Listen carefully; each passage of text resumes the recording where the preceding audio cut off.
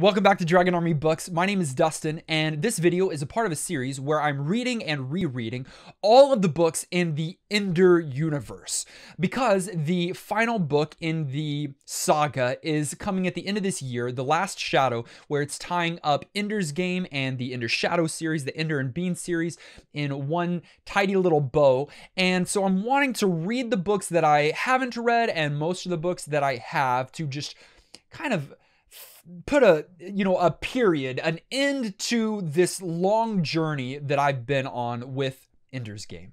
I said in my previous review video, which you can watch in the annotation on the First Formic War, that Ender's Game was really my entry into not only the genre of sci-fi fantasy, but really of just enjoying reading in general. Came across it in middle school and it changed my reading trajectory for the rest of my life.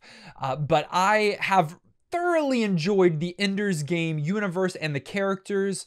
And so I'm reading the prequel stories first. I'm going chronologically with the First Formic Wars. And now in this video, I'm reviewing the 2 out of the 3 books that have been released so far in the Second Formic War. The first book is called The Swarm, and it really is just part 4 to what should have been the Formic Wars, because it is the same characters that we're following, primarily the 3. A young Chinese, I think he was like a rice farmer named Bingwen that is being trained by the Chinese army or military at this point. And then we've got Lin Jukes, who is now CEO of Jukes Limited and son of the first hegemon of Earth. And we've also got Mazer Rackham, of course, who is an elite soldier whose heroic actions from the first war were completely erased so that no one would know about it. We've also got Victor Delgado, so I guess it's 4 main characters that we're following. He is a spaceborn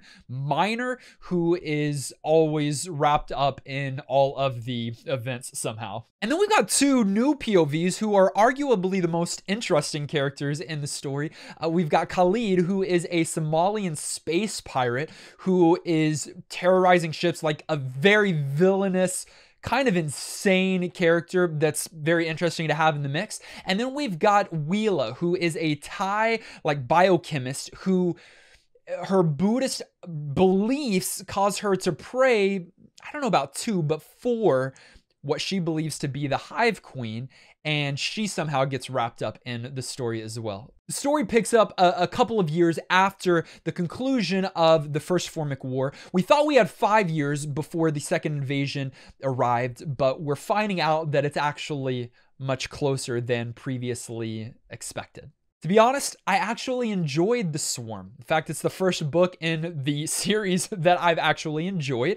It's not great. It's not exceptional literature. If you aren't already an Ender's Verse fan and if you haven't read the First Formic War, you're going to be completely lost here in The Swarm. But it's good, and it might be because I'm enjoying the characters more, but I actually think that Orson Scott Card and Aaron Johnston, his co-writer here, learned what didn't work in the first trilogy, and they're really trying to make it work here in the second. One of my complaints for the first series was that since there were a plurality of characters, we're jumping back and forth and they're just brilliant. Everyone's brilliant at the right time, does the right things, and that hasn't changed. But rather than jumping from character to character, although we do go from character to character, we spend a lot more time, it feels, with the characters that we are seeing through their eyes and getting their story. And so there's a lot more emotional appeal than just we've got to take out the buggers. We've got to take out the buggers. They're not buggers yet, the Formics.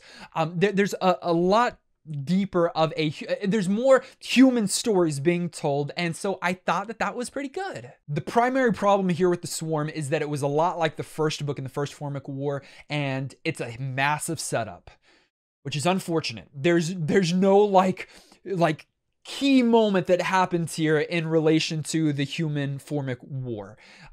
That is saved for future books. The second entry in the Second Formic War is the Hive, and there is more action here. In fact, we get a few major action sequences between humans and Formics, but also between humans and humans. Like, there's a lot of political maneuvering and tribalism. Those are like major themes here as we're seeing kind of not state side, I guess it's Earth side, as well as Luna, the moon, and how that's working out, because some of our main characters are there, and all of the maneuvering that's happening there, and all of the subversion that has to happen through Mazer and Victor and other characters that we know and love. Imala Bootstamp is another major character now here in the Hive, and we have to watch how they have to operate really against what the Earth is trying to do. It's crazy because like Earth powers, and it's probably realistic, are trying to get what's theirs. And if there is success against the Formics, then they want to be the ones that are being successful, not realizing or not stopping for a moment to think, well, if this doesn't work, we're all dead.